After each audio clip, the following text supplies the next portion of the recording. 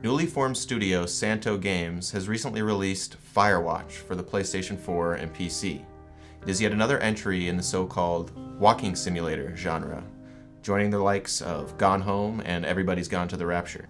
The game takes place over the course of a summer in an expansive national park in Wyoming. You play as Henry, a man going through intense and emotional personal struggles. There's a 10-minute prologue that sets up the narrative in a very powerful way. He takes a job as a park ranger of sorts in the wilderness of Wyoming in an effort to get away from it all. The core of the game's story revolves around his relationship with his boss, Delilah. The two communicate by walkie-talkie. Their conversations are highly engaging, entertaining, and well acted. The player has control on how open and honest Henry is with Delilah, and the relationship will evolve organically based upon the dialogue options. I imagine most will find her very easy to talk to and report nearly everything they see in an effort to get the most out of the excellent banter. Of course. We've issued you a comfy chair to sit in and everything. You know, it's not really that comfy. It's wooden and there's no padding. I think I actually got a splinter in my thigh this morning. Aww.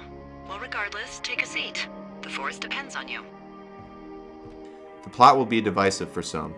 It begins as many other story-driven games do. An event foreshadows doom and gloom for the main characters, and a mystery and possible conspiracy begin to unfold. However, Firewatch boldly does not offer a typical Hollywood or video game ending that may leave some players feeling ripped off. I appreciated the opaqueness and that much is left up to the imagination of the player. The writing is mature and realistic, and the game progresses like an addictive novella. I was left wanting more initially, but upon reflection have decided that it said what it needed to say. I would have welcomed more though. The gameplay of Firewatch mostly consists of walking from point A to point B and investigating things that Delilah tells you to. One of the notable mechanics is the lack of a traditional video game map. You're forced to use a very realistic map and compass. Turning off the gamey "You Are Here" feature adds another layer of immersion. There were times where I was bored, but after a few minutes something usually pulled me back, whether it was a humorous conversation or fitting musical cue. Visually, the game is gorgeous. Many sections take place at different times of day, from foggy, chilly mornings to a blood orange stained sky dusk.